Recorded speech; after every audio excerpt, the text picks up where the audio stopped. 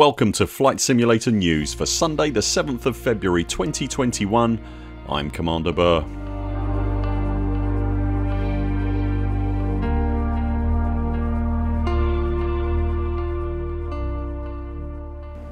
This is a weekly news briefing for the world of Microsoft Flight Simulator 2020. In this week's news, the launch date for World Update 3 is released, the target area for the next World Update is revealed, a much requested feature for the sim is in prototyping, and more.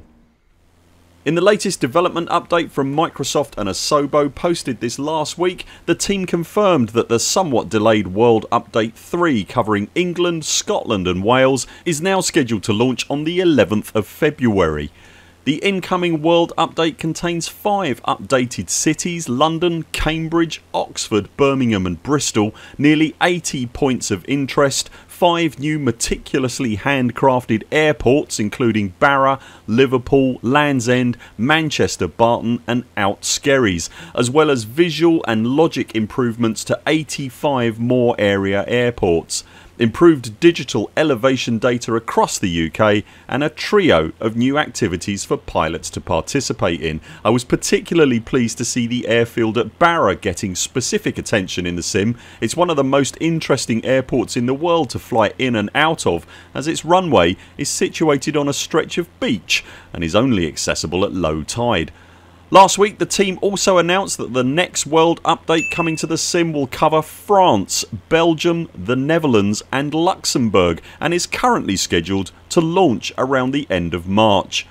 In a streamed developer Q&A at the end of January, the team did confirm that a freeware area was coming to the in-game store, and that's being developed at the moment, and they have also confirmed that the much requested replay feature that has been a part of every edition of Flight Simulator as far back as I can remember, so about 1982, is being prototyped at the moment and will be coming to the sim at some point this year.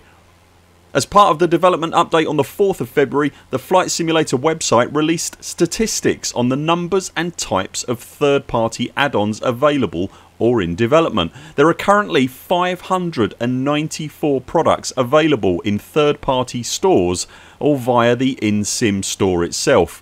There are a further 249 announced or unannounced products from third parties under development. That's a staggering 843 third party products for Microsoft Flight Simulator that are either available now or under development. That's it for this update. Thanks so much for watching. If you enjoyed this video, remember to hit the like button, consider subscribing to the channel and click the little bell icon to ensure you don't miss out on any of our future updates. Fly safe and we'll see you next time.